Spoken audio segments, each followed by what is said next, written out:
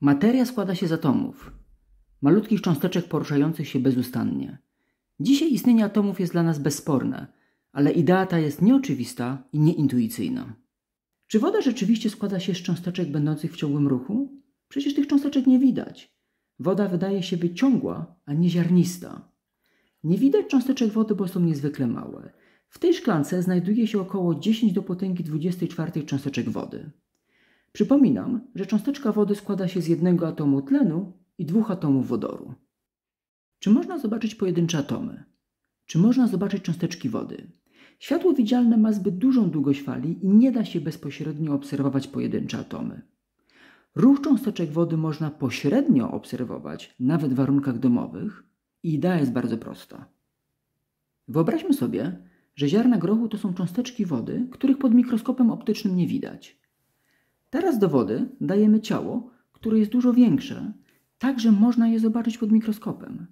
Cząsteczki wody są w ciągłym, chaotycznym ruchu i uderzają w ten obiekt, który w konsekwencji porusza się w przypadkowy sposób i ten ruch można już zaobserwować.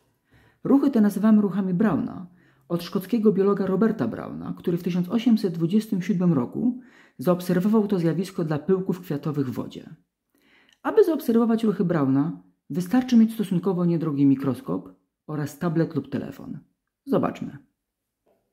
Do szklanki z wodą dodaję napój owsiany. Może też być napój sojowy, czy też zwykłe mleko.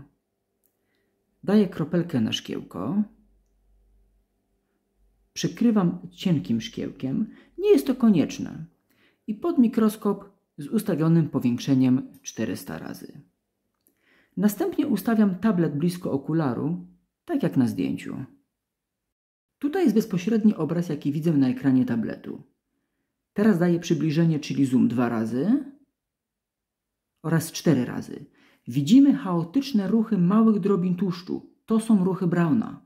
Można zrobić też inaczej.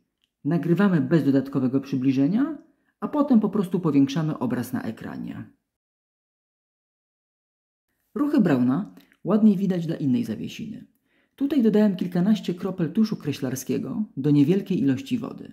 Znowu, kropelka na szkiełko, tutaj już nie dałem szkiełka na górę, pod mikroskop i otrzymujemy następujący obraz. Bardzo ładnie widać chaotyczne ruchy małych drobin. To wygląda, jakby tutaj było życie. Chcę zaproponować jeszcze jedną metodę. Do szklanki z wodą dodaję zwykły olej. Olej nie rozpuszcza się w wodzie oraz ma mniejszą gęstość niż woda i wypływa na powierzchnię. Po uspokojeniu nabieram wodę za pomocą strzykawki. Kropelka na szkiełko i pod mikroskop z powiększeniem 400 razy. Pięknie widać przypadkowe ruchy drobin oleju. W drobiny te uderzają cząsteczki wody. Jedna uwaga. Tutaj widać, jak wszystkie drobiny poruszają się w jednym kierunku. Woda płynie na szkiełku, ale tym się nie należy zniechęcać. Nas interesują przypadkowe ruchy drobin, które tutaj też widać. Proszę zwrócić uwagę, że dla większych drobin oleju nie widać przypadkowych ruchów. To ma sens. One są cięższe i mniej podatne na uderzenia cząsteczek wody. Obserwując ruchy Browna, pośrednio obserwujemy ruchy cząsteczek wody.